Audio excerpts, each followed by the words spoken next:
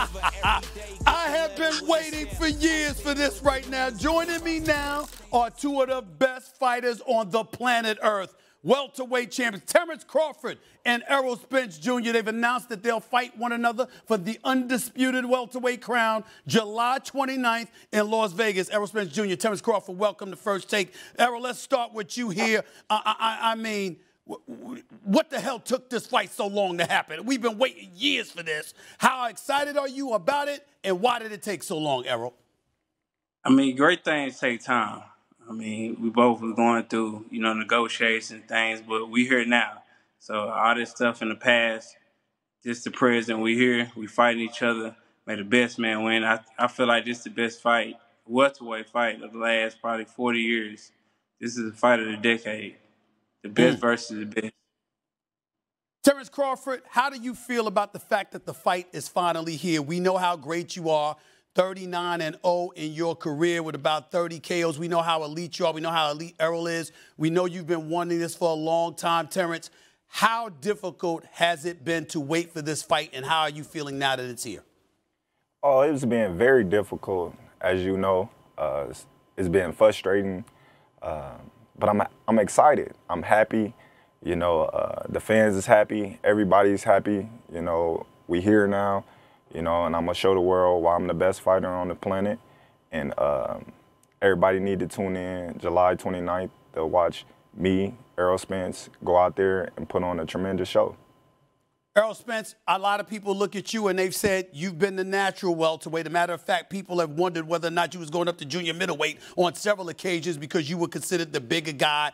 They've been waiting for this fight for a long time, but they felt, at least at some point years ago, that Terence might have been a little bit smaller, or too small for you because he was coming up from the junior welterweight division. Want to know your thoughts about what you think of Terence Crawford and why and how do you think you're going to win this fight?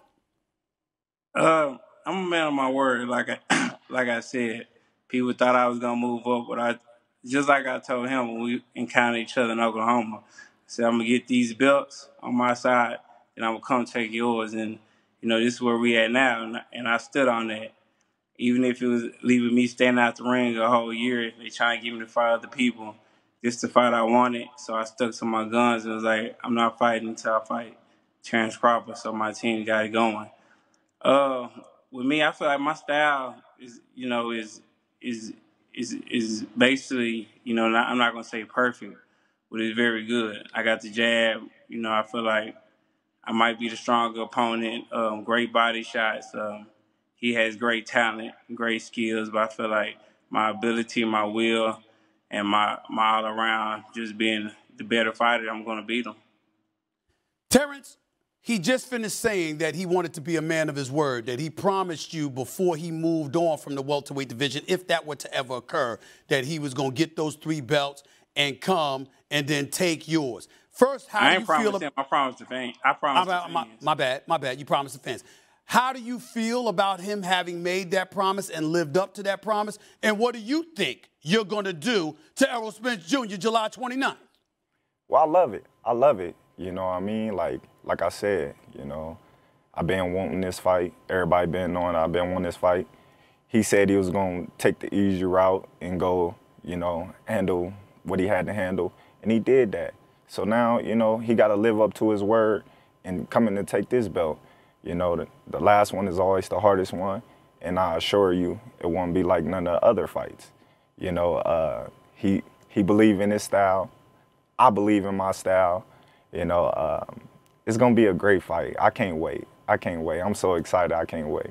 Terence, a lot of us have been talking about Errol for years because obviously he's undefeated and he's a champion. He's got 3 belts. We know how great he is. Even though we all recognize that you are great, there have been times when you and I have run across one another, when I've seen you talking to other people, and you seem to wear this belief on your shoulders, on your sleeves, that cats don't believe in me as much as they should. Do you feel this fight is like career defining for you? You've got to win this fight in spectacular fashion for you to get the respect you believe that you deserve? Well, it's always like that. Every fight is like that for me. Every fight is meaningful. Every fight is, I need to win this fight. And you know, 100% certain Errol feel the same. So, you know, there's a lot riding on this fight. You know, this is the biggest fight in boxing in decades, you know. So, you know, of course, I want to go out there and put on a tremendous show and win in spectacular fashion. I'm feeling good. I'm feeling strong. I'm ready to go next week if it was need be, you know. But at the same time, everything, you know, has its time. The sun shines on everybody, and you know, the sun gonna shine on me July 29th.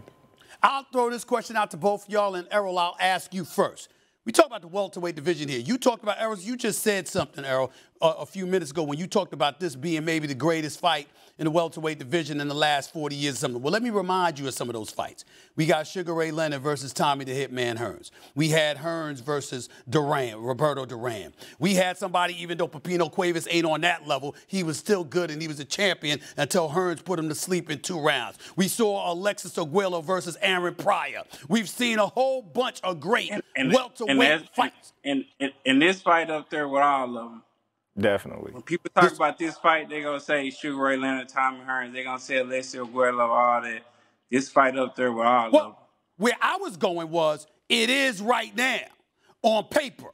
But when you get in that ring, 2 undefeated fighters that's capable of knocking you out are going up against one another. So give us a taste of what we should expect to see July 29th based on the history that I just threw your way. I mean, the proof is in the pudding. You see Terence Crawford, you see his body of work, you see my body of work when I get in the ring. Yeah, everybody already know. As soon as I get in the ring, I'm stepping. And I expect him to step too. We're going to put on a great show and a great performance. Thanks for watching ESPN on YouTube. For live streaming, sports, and premium content, subscribe to ESPN+.